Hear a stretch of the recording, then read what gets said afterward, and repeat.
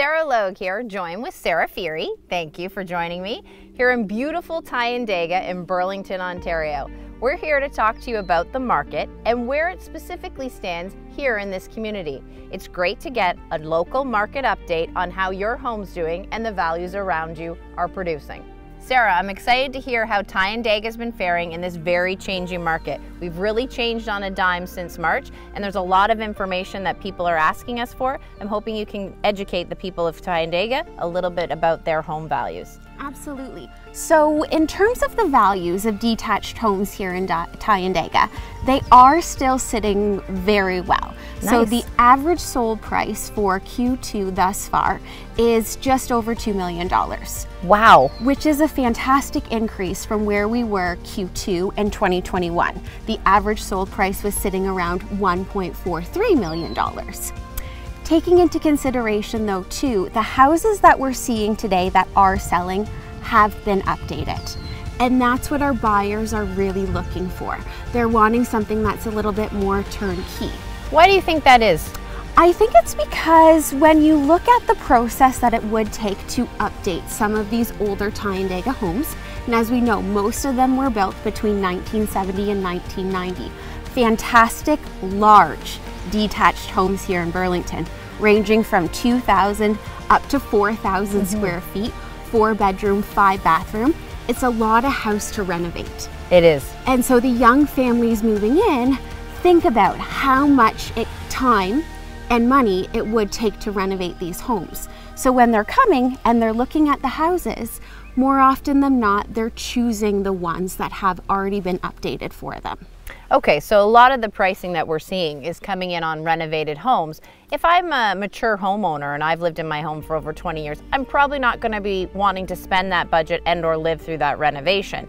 So there's obviously two options here. Yep. One, to compensate on price, knowing the high values around you are keeping your neighborhood nice and high in value, right? And two, you have a great option that you've been working with some of our retirees and seniors on that is working great to help give that picture to the younger buyer. Explain a little bit about it. Absolutely. So in part of our listings, what we can do is actually provide virtually renovated spaces.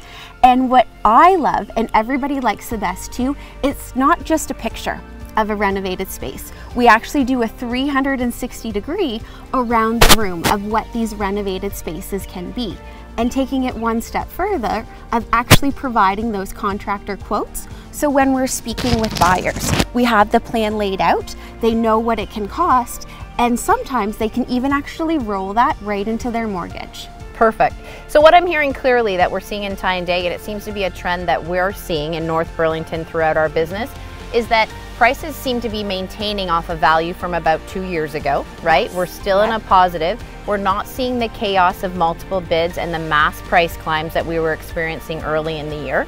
Right. But the reality is there's no opportunity anymore to go to market with, let's call them, house faux pas, right? You've got to be prepared to compensate in the marketplace to give people an option on how to deal with those things, whether it's by a better price or by making those changes. Absolutely, and it's educating the sellers too that in January we were seeing homes sell in 5 days.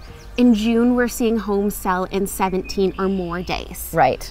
Because we are not seeing the same number of showings, we're not seeing competitive multiple offers coming through, and so that's where we're seeing the big change in the market, especially here in Tyandaga. So set the expectations. We're not looking at multiple offers, we're looking at conditional offers. Yep. We're often looking at one offer, right?